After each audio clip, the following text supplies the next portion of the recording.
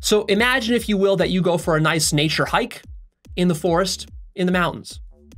And there you are, it's a beautiful pine forest, and you're walking through it, and then you walk up on top of a small hill.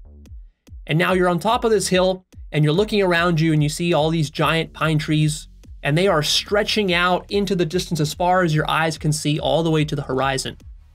You can see 50 miles all around you in a circle. Now, 50 miles is equivalent to 80,000 square miles. And so what you do is you just pick up one little pine needle off the ground, and you look at it real closely as you hold it in your hand. And you wonder, this pine needle is still green, it's still fresh, it just fell off the tree next to you. And you look up at this tree next to you, and you wonder, how many of these pine needles must there be on this tree? Maybe 100,000 as a rough estimate. That's pretty amazing in and of itself. 100,000 of these living pine needles. These pine needles, they're filled with chlorophyll, and they're filled with complicated cells and DNA and bacteria and little molecules and mitochondria, and all this sorts of stuff exists in there.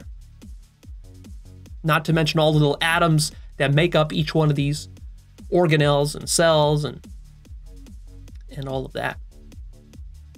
And it's amazing. And then you look out far to the horizon, 50 miles all around you, and you wonder, how many of these pine trees must there be? 5 billion pine trees roughly fit into an area of 8,000 square miles, which is what you see all around you. And each one of them has 100,000 pine needles, let's say. That's 5,000 billion needles that you're looking at.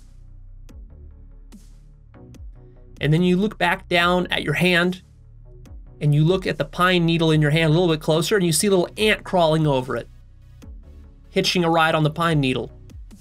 And then you wonder, how many of these ants must there be on the entire planet? 10,000 trillion ants is one estimate. And then you look a little closer at the pine needle, and you see little grains of sand stuck to the pine needle. And you wonder, how many of these grains of sand must there be on the entire planet? 7 million trillion grains of sand on Earth. And then you wonder, well, what about all the atoms that make up this one little grain of sand that I'm holding in my hand? 50 million trillion atoms in one grain of sand, multiplied by 7 million trillion grains of sand on the entire Earth. And then you notice the sunlight shining down upon you from the sun, and you wonder, well, what about this sunlight? What is this sunlight? It's photons. How many of those must there be shining down upon me right now? 1,000 trillion photons per second per square centimeter. And this 8,000 square miles around you, that's 80 million square centimeters that you're looking at of sunshine, multiplied by 1,000 trillion photons per second per square centimeter.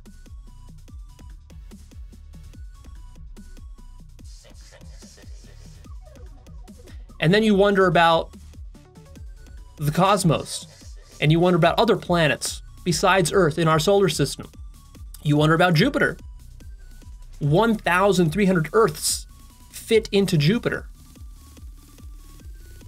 And you wonder about the sun itself. 1,300,000 Earths fit into the sun. And that's just our solar system. Then you wonder, how many of these solar systems are there out there? How many stars? 100,000 million stars within the Milky Way galaxy. And that's one galaxy. And how many galaxies are there? 100 billion galaxies comprise our universe.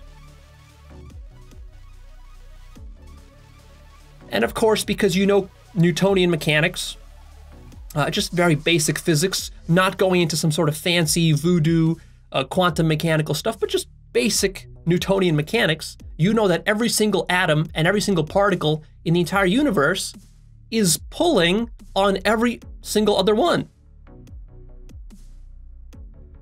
That's basic gravitation, nothing fancy. Basic gravitation tells you that. They're all infinitely interacting with each other. Every single pine needle that you see on every single tree is gravitating and pulling on every other single pine needle, determining the entire outcome of what the forest looks like right now, among everything else. Every single star in the entire universe, all the hundreds of billions of them, are all right now exerting gravity upon that one little grain of sand that you have in your hand, determining its precise position and behavior. And then, of course, you realize, well, this is just our universe. Why would there only be one universe? Why wouldn't there be more than one? How many could there be? Well, why would there be a limit? Why couldn't there be infinite universes like ours? Or similar to ours, or vastly different from ours? And then you notice that all of this has just been 5 minutes of you standing here looking out on these trees and thinking about all this, contemplating reality. And that's just been 5 minutes out of a time span of 4 billion years just for our universe. And all of this marvelous organic machine, which is reality, runs perfectly without a single glitch, without a single frame drop, without a single moment of lag, without any errors. Your computer craps out and glitches out if it just stands idle, running idly for, what, a couple of weeks, for a month. It's going to crap out. It's going to crash. This thing has been running for 14 billion years without a glitch. It's infinite. It contains infinite universes within it. It doesn't stop. And then the strange loop hits you, because you realize that this boundary between subject and object, you observing the pine needle, that there is no such boundary, and that actually what you're observing is what you're being, and that this pine needle literally is you. But of course, not just the pine needle, all of it. Everything you see and everything you contemplate and the entire known universe and anything beyond it, all of it is infinite. Infinite in infinite degrees. And it's alive. The entire universe is alive and self-aware just as you are. Because aliveness and self-awareness is not a property of human beings or yourself. It's a property of everything. Because there's no boundary between you and the universe and anything else.